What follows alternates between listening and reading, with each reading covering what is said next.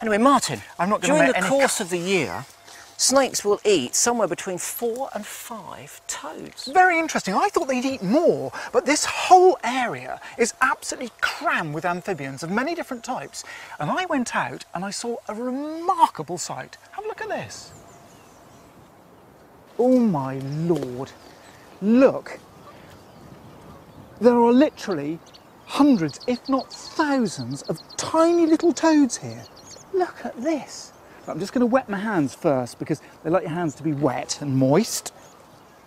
I have never, ever seen anything like this. And they're sort of Dick Whittington toads, if you like. They're all setting off to seek their fortunes elsewhere because it's warmed up today and they've all come out of the pond they were born, the natal pond, and they're going off to look for somewhere else to live. And it's quite a dangerous thing for them to do as well, because of course the local blackbirds, all the other things that come down and eat them, they're going to find out soon, and a lot of these aren't going to make it.